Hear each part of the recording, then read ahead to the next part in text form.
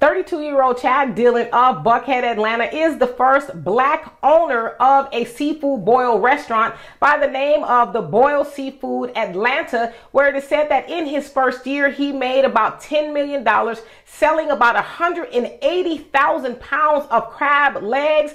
And so I read that story and I was like, well, if he's making that kind of money, how much money are the Asians and everybody else making? Because we know that they predominantly own that type of business, and we know that we as black people are the major customers that frequent those businesses. And so imagine if we would practice group economics more, we could build more restaurants and hire more of our own people. And so I just think that's food for thought. But big ups to Chad there for doing something a lot of people have not done, and that has become very successful at the age of 32.